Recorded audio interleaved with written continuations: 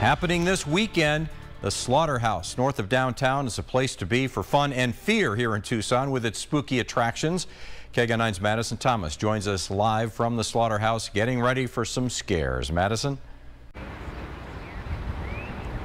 I'm here at the Slaughterhouse near Grant and I-10. It features a haunted house, zombie shooting experience, food and drink, of course, those here to scare. And new this year is the Hellavator. Take a look. The Hellavator takes you to the underground of the haunted house. Sierra Martin, the Slaughterhouse's general manager, says every year they are adding something to the experience. When you come here, you are not just getting spooked, but also supporting local. Our family owned.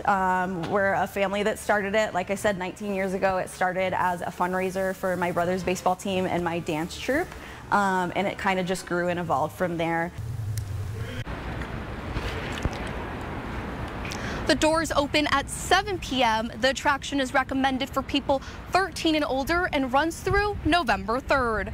Reporting from the Slaughterhouse near Grant and the I-10, north of downtown, Madison Thomas, KGUN 9. That's scary stuff, Madison. Well done.